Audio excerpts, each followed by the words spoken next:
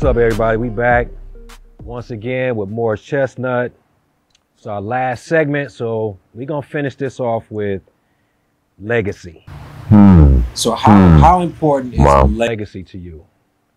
As far as, and we can encompass everything. So as far as just your career, you know, I'm more concerned about just you as a man.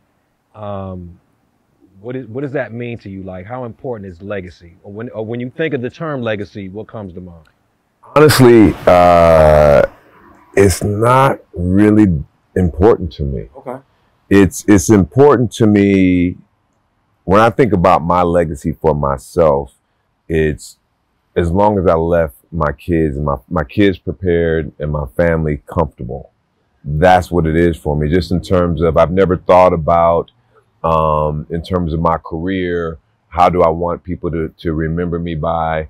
You know, the challenge, not for me, but just in general, I think in the industry, to where it's so much about image, it's so much about perception, it's so much about what people are saying about you.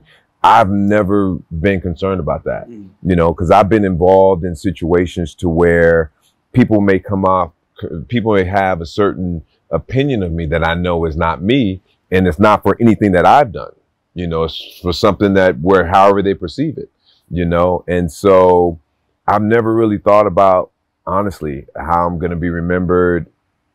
I just don't really think about it.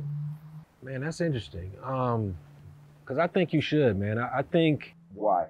I say that because, like, you're somebody that I know personally I've looked up to, because you started this business, you know, before I did. So there were people that, you know, contemporary in age, but had already started before me that, you know, I aspired to be like, you know what I mean? Like, and I always respected just how you carried yourself. And we talked a little bit about it earlier, just how you come off like very humble, very disciplined, very matter of fact. So I'm just, yeah, that's just interesting. Like, I think it's important for, the generation underneath us, you know, whether we're trying to leave a legacy or not, that you clearly stand for something. So, okay, so. And maybe you just haven't thought about it in those terms, you know? I've not thought about it in those terms. I mean, for me, it's in the sense to where, like you say, people see me and people tell me all the time, say, you know, I don't hear anything negative about you. I always try to project and be positive.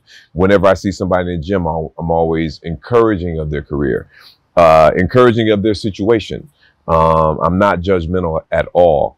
However, when I think of how I want to be remembered, I don't think of it like that. I just don't. I just feel that I want to talk to people and touch people who want to listen. I can't tell you, you and I were in the gym the other day, and I told you that kid came up to me. What I had to tell him was, so he came up to me, he said, man, I really want to do this acting, this, that, and the other. I've heard that hundreds of times. I told him, I said, listen, here's one of the acting coaches that I've done. You can give him a call, right? The woman called me and said, hey, do you know this guy in the gym? I said, wow, he actually called you. Because I've told hundreds of people that. And he was the first one, literally the first one. She says, wow. So she even said, so she was interested in letting him in the class, because it's a very, you know, it's exclusive class somewhat. And so it's really hard to connect to anybody. So my legacy, or connecting to young people, or connecting to anybody, is only as effective as they're willing and open to let that happen. You see what I'm saying? And so I've never thought about it like that. I've never thought about, you know, what you said, but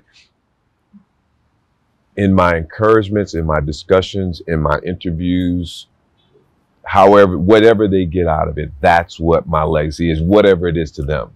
And I've never thought about, okay, how do you want to be remembered, Mo? How do you want people? It's because, to me, honestly, I am what I am. You know, I've known people in this business. To me, what means a lot to me is I've known people when I was starting, before I was starting out, when I was starting out, and now. And they said, "Hey, man, you still the same." You know, and that's what's important to me, that I've never forgot where I've come from. I've always been the same person that I was back then. Now I've matured. I've learned a lot. You know, being in the world in general. I mean, obviously, you and I were talking the other day. I'm not the same person at 19 that I am now, but the essence of me is still the same. You know, and that's just how I hope to be remembered. And maybe that's the legacy right maybe there. That's the legacy, yeah. And that's the point. All right, cool, man. So we're going to wrap it up. I just have one last question for shits and giggles. This is Conversations with Brooklyn. If you had to have a porn name. Okay. What would it be? Wow, you know that's what didn't they used to say? What they say? Wow, a porn name. I never thought of it. I thought of that, but see, what did they used to say? Did they used to say your pet and your street name? Is that what it was? I thought that's what they say. So you would know better than I would. No. So it's so okay. So I think that's what they used to say, because you know. So mine would have been Frisco Jerry, or Jerry Frisco. Okay. Jerry Frisco. Jerry Frisco. Jerry Frisco, because I grew up on Jerry Street, and our main pet that was a family pet at the time was Frisco. And or it could be and another, after that dog ran away, it could be Jerry Red or Red Jerry. But yeah, I guess that would be it. What would yours be? Yeah, so using that, I had a dog named Bear. Okay. So I'm already winning. Okay, what's your street name? The street was the street name that you grew up on? Del Marino. That's your name. Bear Del Marino. All right, y'all, man. That's it for today. This is my main man, Morris Chestnut. Appreciate you, brother, man. Thank you for interviewing me, man. Give me a chance to talk to everybody. And yeah, and we're gonna do it again. It's gonna be more stuff like this. And so yeah, we're gonna wrap it up. Conversations with Brooklyn. See you next time.